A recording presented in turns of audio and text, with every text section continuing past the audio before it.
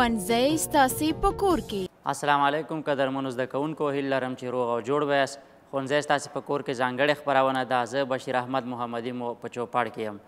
نن ورځې درس موضوع مو د 12 ټولګي د بيولوژي مضمون مربوط ډای هایبریډ کراس یا ډای هایبریډ تزویج ترڅنګ ارثي صفتونه د همدارنګه د وراثت په هکله د عوامو ناسم تصورونه دي. له موږ سره پاتې شئ. ډای هایبریډ تزویج یا ډای هایبریډ کراس موږ ویو چې څه ته ویل کېږي. موږ په ټرمینالوژي کې ویلو چې ډای هایبریډ هغه ته ویل کېږي چې کله یو دوه ژوندي موجودات په دوه صفتونو کې یو له بل سره توپیر ولري. نو ډای هایبریډ تزویج داسې تعریف کوو چې هغه تزویج څخه عبارت دی چې داسې دوه ژوندي موجودات چې په دوه صفتونو کې سره توپیر ولري او په خپل منځ کې تزویج شي. په خپل منځ کې چې تزویج شي دې ته څه ویل کېږي؟ ډای هایبریډ کراس یا ډای هایبریډ تزویج ورته ویل کېږي. د دې ترڅنګ د ډای هایبریډ تزویج ترڅنګ چې کوم دی نور هم شته دی. که چېرته دوه ژوندي موجودات په دریو صفتونو کې سره توپیر ولري هغې ته بیا ټرای هایبریډ وایو. که چېرته یې کراس کوو هغې ته بیا ټرای هایبریډ تزویج ویل کېږي. که چېرته په زیاتو صفتونو کې سره توپیر ولري هغې ته بیا پولي هایبریډ ویل کېږي. پولي په معنا د زیاته. پولي هایبریډ او پولي هایبریډ که چېرته موږ سره تزویج کوو نو هغې ته بیا پولي هایبریډ کراس یا پولي هایبریډ تزویج په نامه باندې یادېږي. دغه شان په مختلفو حالاتو کې مختلف ژوندي موجودات چې په زیاتو یا په دوو یا په دریو صفتونو کې سره توپیر ولري کولی شي چې یو له بل سره یې تزویج کړو او احتمالي نتایج یې په لاس راوړو. ډای هایبریډ کراس کې یا ډای هایبریډ تزویج کې موږ څه کوو؟ موږ وایو که چېرته دوه ژوندي موجودات مثال د مشک نبات راواخلو. مشک نبات دی دوه داسې نباتات سره کراس کوو چې په دوه صفتونو کې سره فرق ولري. مثال د مشنګ یو نبات دی د هغه د دانې رنګ چې کوم دی زیړ دی یعنی یلو دی، خو دا دانې څنګه ده دا صفا ده یعنی راوند ده، غونجوالی نه لري. نو دا په وای سره ښیو، غټ وای سره، او دا په غټ آر سره ښیو. نو موږ ویو چې دلته که څه دی دوه صفتونه دي، یو چې دی یلو دی بل شی دی راوند دی. دانه چې ده مثال دا دانه ده، دا دانه رنګ زیړ لري خو شاوخوا سطح یې څنګه ده؟ صفا ده. بل طرف ته که چېرته موږ یو بل نبات راولو د دې سره یو ځای کوو کراس کوو نو کراس په نتیجه کې موږ ویو چې هغه نبات څه دی دغه د دانې دغه صافوالی نه لري، غونجوالی لري او دا رنګ یې هم څنګه دی؟ شین دی. نو موږ بیا هغه په کوچني وای سره ښیو. که چېرته موږ ګرین ولیکو، ګرین شین، دا په څه سره ښیو؟ کوچني وای سره ښیو. او همدارنګه دغه غونجوالی چې کوم دی رینکل دا مونږ په کوچني آر سره ښیو. یعنې دا داسې یوه دانه ده چې سطح یې څنګه ده؟ سطح یې صافه نه ده او ترڅنګ یې چې کوم دی رنګ یې هم څنګه دی؟ زیړ نه دی. نو دوه صفتونه شو. دا دانه هم شین رنګ لري هم غونجه ده او دلته دغه نبات چې کوم دی هم دانه یې صفا ده او هم یې رنګ څه شی دی؟ زیړ دی. نو دا دوه صفتونو کې سره فرق لري. اوس مونږ غواړو چې دغه دواړه په خپل منځ کې سره څنګه کړو؟ کراس کړو. تاسې ته پته ده چې دوه هر صفت لپاره دوه جینونه موجود دي او دغه جوړه جینونه چې دي الیلونو څخه عبارت دي. نو دغه نبات به څه کوي؟ که دغه نبات موږ راواخلو وګورو او دغه صفتونه یې سره یو ځای کړو الیلونه یې وګورو نو دلته به چې دا به ډبل وای لري او ډبل آر به لري. یعنې دا موږ داسې لیکو چې ډبل وای ډبل آر، ځکه دلته کې دغه یو جین د پلار څخه اخلي بل جین د مور څخه اخلي. د دې راوند لپاره هم یو جین د پلار څخه اخلي یو جین د مور څخه اخلي، همیشه به جوړی. او دلته هم په همدې ډول باندې که چېرته دا مونږ سره یو ځای ولیکو نو دا به څه دا به چې دی کوچنی وای کوچنی وای کوچنی آر کوچنی آر. نو دلته هم یو صفت یو جین د پلار څخه یو د مور څخه، د غونجوالي لپاره یو جین د پلار څخه او یو جین د مور څخه اخلي. او موږ ویل چې په منډل په تجربو کې یوازې خالص نباتات په نظر کې نه و، یا به خالص غالب و یا به مغلوب صفت په درلوده، بلکې د یو شي دپاره به هیټروزایګس خاصیت په پکې موجود نه وي، دوه شی به وي هوموزایګس به وي. نو اوس که موږ چېرته دغه دواړه نباتات په خپل منځ کې سره کراس کوو نو د کراس لپاره لومړی باید ګمیټونه جوړ کړو. او ګمیټونه چې کله جوړیږي نو دا موږ د لا اف سیګریګیشن قانون کې ښیو. لا اف سیګریګیشن قانون کې موږ داسې ویلی دي چې دغه جینونه د ګمیټونو د جوړېدلو په حالت کې یو له بل څخه څنګه کیږي؟ جلا کیږي. نو کله چې موږ دا جلا کوو نو دا یو وای آر د یو وای آر سره یو ځای کوو، بل وای آر د بل وای آر سره. نو دا به داسې ولیکو چې غټ وای غټ آر او دا هم همدا شانتې غټ وای او غټ آر. دغه چې شو دا موږ سره یو طرف ته چې جوړ شو ګمیټونه جوړ شول په دې بل کې هم په همدې ډول باندې که وای د آر سره یو ځای کو نو کوچنی وای کوچنی آر بشي او دا چې دی همدارنګه کوچنی وای کوچنی آر موږ سره دغه ګمیټونه جوړ شول اوس د دغه ګمیټونه که موږ خپل منځ کې سره کراس کوو لومړنی نسل لاسته راځي F1 نسل لاسته راځي او وروسته بیا د F1 نسل څخه وروسته بیا موږ سره څه کېږي F2 نسل ته ځو F1 نسل که چېرته موږ دا کراس کو ډایرکټ یې کراس کوو دلته زه ورته د کراس علامه ورکوم ضرب کراس کوي کله چې دا موږ په خپل منځ کې سره کراس کو نو د کراس په نتیجه کې څه کېږي ګورئ دا ګمیټ راخلو د دې ګمیټونو سره کراس کوو بیا دا ګمیټ راخلو د دې ګمیټونو سره څنګه کوو کراس کوو که چېرته دا موږ کراس کوو نو د کراس په نتیجه کې څه راځي که دا لومړی زه د دې ګمیټ سره کراس کړم او بیا چې کوم دی همدارنګه د دې ګمیټ سره کراس کړم نو ګوره څه کېږي دا چې دې سره زه کراس کړم غټ وای کوچنی وای همدارنګه چې کوم دی غټ آر کوچنی آر به لاسته راشي بیا که کراس کړم غټ وای کوچنی وای او غټ آر کوچنی آر به لاسته راشي همدارنګه که دا راوالم او دا هم د دې سره زه کراس کړم نو د کراس نتیجه به همدا شانتې راشي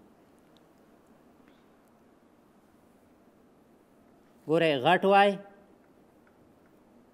کوچنی وای غټ آر کوچنی آر همدارنګه غټ وای کوچنی وای او غټ آر کوچنی آر ګورئ په F1 نسل کې F1 کې ټول موږ سره داسې نباتات لاسته راغلل چې د هغوی کې بس څه وي هغوی جینوټایپ که موږ وګورو نو جینوټایپ په دې شکل وي غټ وای کوچنی وای غټ آر کوچنی آر یو هیټروزایګس منځته راغی خو دغه نباتات چې F1 نسل کې راغلل دا ټول موږ سره څه تولیدوي زیړې دانې او صافې دانې تولیدوي ځکه دغه وای چې کوم دی دا دلته کې ډومینانټ موږ وایو چې ډومینانټ په غټ توري سره ښودل کېږي او دا غالب صفت دی 95% دا غالبېږي 95% دا غالبېږي نو دا دواړه څه کوي دا دواړه د دې کوچني د مغلوب وای او د مغلوب آر څه کوي دا سپریس کوي نه پرېږدي چې هغه خپل صفت ښکاره کړي نو دلته دانه څنګه ده وای غټ وای د چی نمایندګي کوي د یلو نمایندګي کوي دانه څنګه شوه زیړه شوه او غټ آر د چی نمایندګي کوي د راوند نو موږ وایو چې په F1 نسل کې ټولې دانې څنګه دي صافې دي خو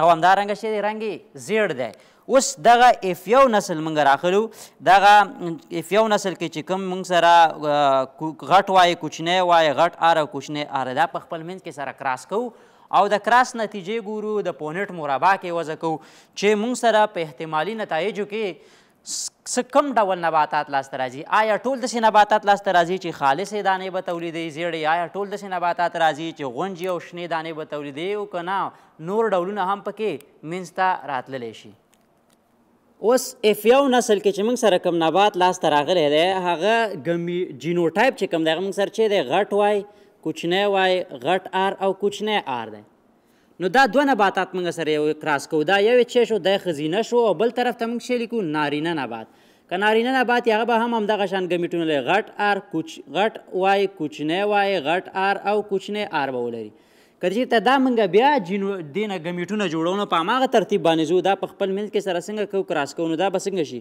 موږ وایو چې یو طرف ته دا سره جلا کوو د جلاوالي په نتیجه کې موږ سره لومړی دا راخلو په دې دواړو کې ضربو بیا دا راخلو په دې دواړو کې ضربو څه کېږي ګورئ غټ وای غټ آر بل طرف ته چې کوم دی غټ وای کوچنی آر به لاسته راشي بل طرف ته کوچنی وای غټ آر او کوچنی وای کوچنی آر څلور ګمیټونه موږ سره لاسته راځي په دواړو طرفونو کې که دا هم همدغه ډول کړو نو دغه څلور ګمیټونه موږ ته لاسته راځي یعنې څلور ښځینه او څلور نارینه ګمیټونه اوس که دا چېرته موږ کراس کوو په پونټ مربع کې نو دا د پونټ مربع په شاوخوا کې لیکو پونټ مربع ورته رسمو پونټ مربع دې دپاره داسې رسمو چې څلور ګمیټونه دي څلور یو طرف کې لیکو څلور په بل طرف کې لیکو او بالاخره یې په خپل منځ کې سره څنګه کوو کراس کوو کله چې موږ دې ته پونټ مربع رسمو نو پونټ مربع کې څو ګمیټونه دي یو دوه درې څلور نو دې لپاره څلور خانې جوړو دی شو یوه دی شو دوه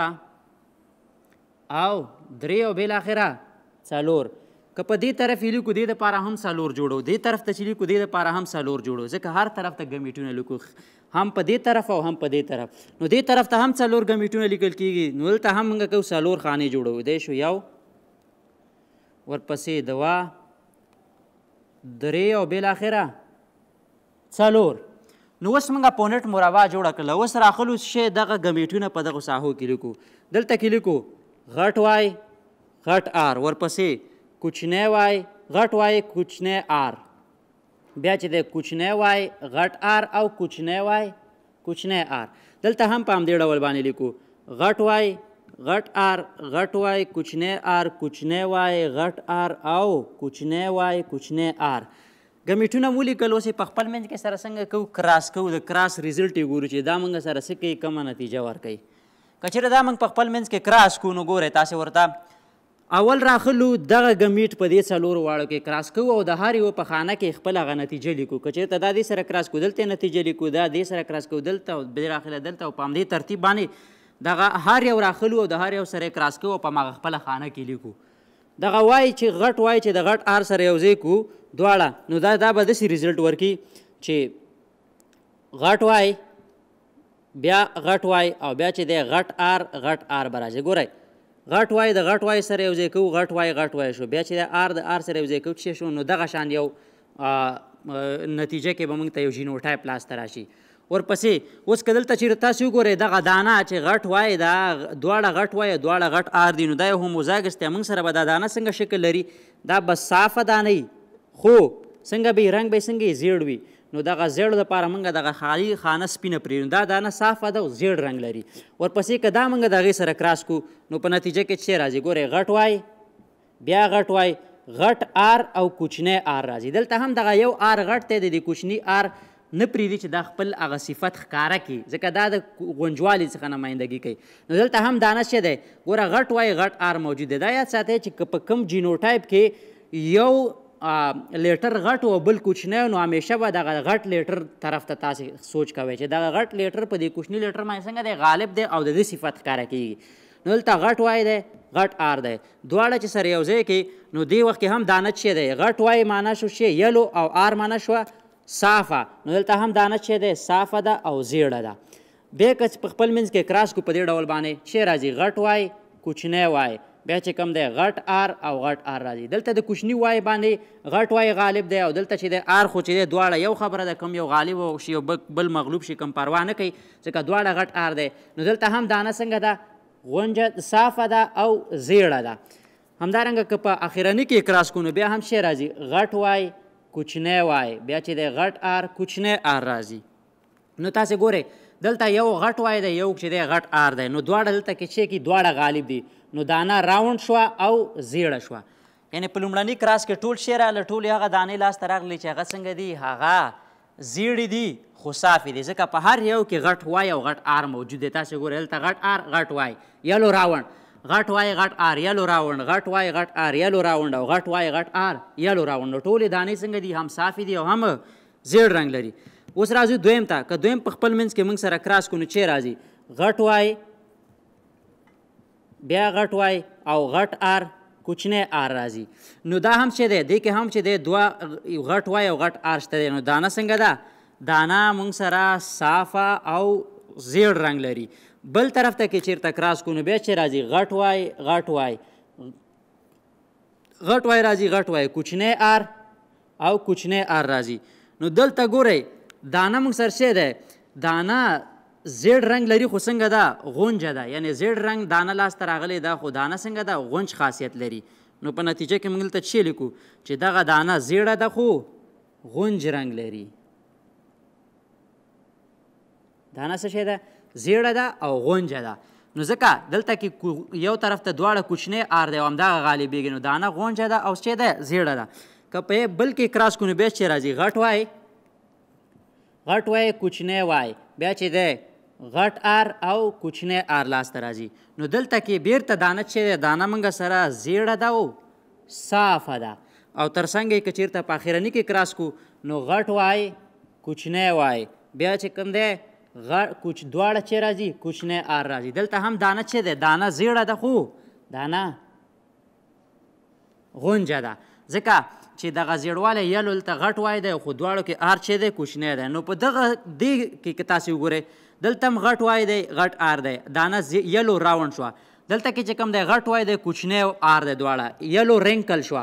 دلته کې چې کوم دی دانه چې دی غټ وای غټ آر دی یلو راوند شو دلته کې چې دی غټ وای او کوچنی آر دی دواړه نو دلته یلو رینکل شوه یعنې په دې کې دوه دانې غونجې دي خو رنګ یې چې دی زیړ دی درېیم یې سره کراس کوو که درېیم چېرته موږ کراس کوو نو کراس په نتیجه کې څه کېږي غټ وای کوچنی وای او دواړه غټ آر راغله نو تاسې ته معلومه بهتره چې دا به څه شي دا به دانه صافه او زیړه به ځکه داسې دلته اوس پوهېږئ چې غټ وای د یلو نه نمایندګي کوي غټ آر د راوند نه نمایندګي کوي بیا په خپل منځ کې کراس کوو بیا چې راځي غټ وای کوچنی وای او غټ آر کوچنی آر راځي نو دلته هم دانه چې دی راوند ده او زیړه ده بل طرف ته کې کراس کوو نو چې راځي کوچنی وای راځي کوچنی وای او غټ آر راځي نو دلته به دانه څنګه دلته موږ سره دانه شنه خو دانه به څنګه صافه یعنی شین رنګ دانه ده او صافه دانه ده دلته دا په دې رنګ باندې ښیو شین رنګ لري او صافه دانه ده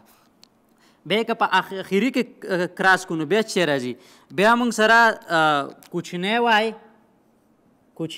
راځي کوچنی وای راځي او بیا چې دی غټ آر کوچنی آر راځي نو دلته کې دانه څنګه ده دلته کې هم دانه موږ سره شی دی شنه ده خو دانه شی ده صافه ده ځکه یو غټ آر نمایندګي کوي راوند دی دانه شنه ده او دانه څنګه ده صافه ده اخرني ته راځو په دې کې کراس کوو که چېرته دا موږ اخر کې کراس کوو نو کراس په نتیجه کې څه کېږي کوچنی وای غټ وای کوچنی وای غټ آر کوچنی آر دلته کې دانه بیرته څه شوه زیړه او صافه دانه لاسته راغله بل چې دی غټ وای کوچنی وای راځي غټ وای کوچنی وای او کوچنی آر راځي دلته کې دانه چې دی دانه دلته کې موږ سره یلو ده یلو خو دا څه ده رینکل ده یلو رینکل دانه لاسته راغله یعنی دانه زیړه ده خو غونجوالی لري بل طرف ته که چېرته کراس کړو دا چې راځي کوچنی وای راځي دواړه او بیا چې راځي غټ آر کوچنی آر راځي دلته کې دانه شنه ده خو څه ده دانه شنه ده او صافه ده او بل طرف ته که په اخر کې کراس کړو نو اخرنۍ دانه چې راځي کوچنی وای کوچنی آر راځي دلته کې دانه موږ سره هم شین رنګ لري او هم څه شی ده غونجه ده نو اوس د دې ریزلټ ته که موږ وګورو دې که ریزلټ موږ وباسو ټول 14 دي دا ټول پکې شمارو چې څو راځي یو طرف ته چې لیکو غټ وای آر لیکو یعنی یلو راوند یلو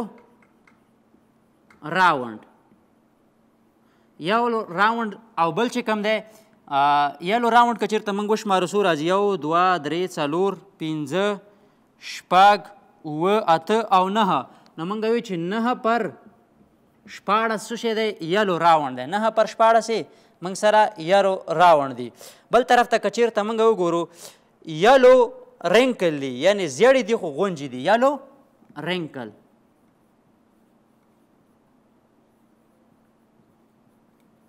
یلو رینکل که چېرته وشمارو 1 2 او څو دي 3 نو موږ وایو چې یلو رینکل څو دي 3 پر 14 دي که چېرته موږ ګرین وګورو ګرین دانې ګرین او راوند دانې وګورو نو څو دي را سره 1 2 3 نو لیکو چې ګرین راوند صفا دانې دا 3 پر 14 څخه 3 دي او اخرنۍ که چېرته وګورو چې ګرین ده خو رینکل ده ګرین رینکل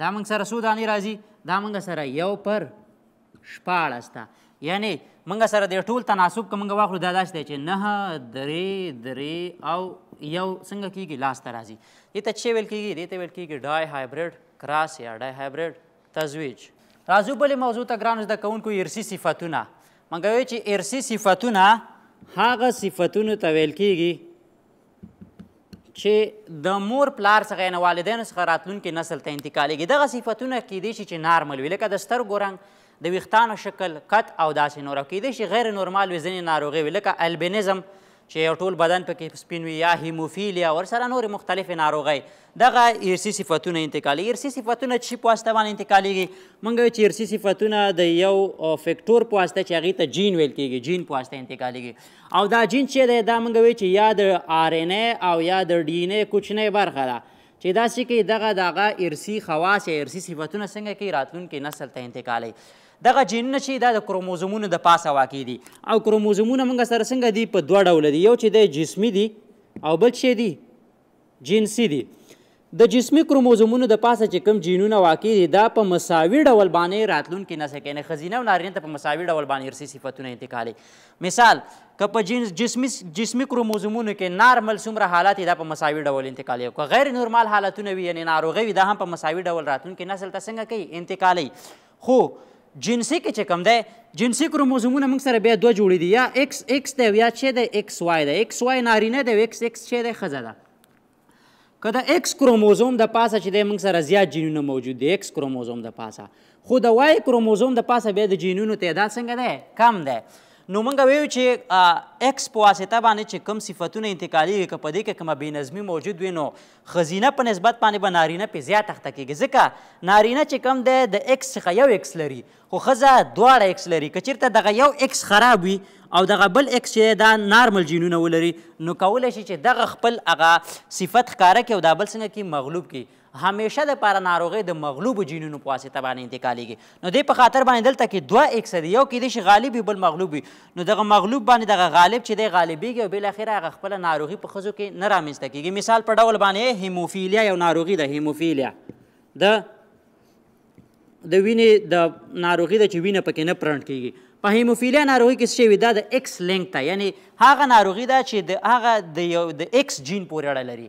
ایکس لینک ناروغي ده ایکس په واسطه باندې انتقالېږي. نو ګورئ که چېرته ایکس لینک ناروغي وي او یوه ښځه ده هغې کې دغه مغلوب جین شته دی یو طرف ته غټ ایچ شو بل طرف ته ایکس کوچنی ایچ لري خو دلته کې ایکس وای سړی چې دی نارمل دی. نو ګورئ که دا چېرته موږ په خپل منځ کې کراس کوو نو کراس په نتیجه کې څه کېږي دا چې کوم اولادونه منځته راځي نو ګورئ دا ایکس به د دې ایکس سره یو ځای شي که نه ایکس ایچ ایکس به لاسته راشي. ایکس ایچ ایکس چې لاسته راغی نو موږ څه وایو دغه ښځه نارمل ده ځکه دلته کې دا جین څنګه دی غالب دی. بل طرف ته که چېرته دا د دې سره بیا کراس کو بیا به څه راشي یو بل کراس دې ته ورکوو د دې وای سره نو وای سره که چېرته کراس کو شی به شي ایکس ایچ وای.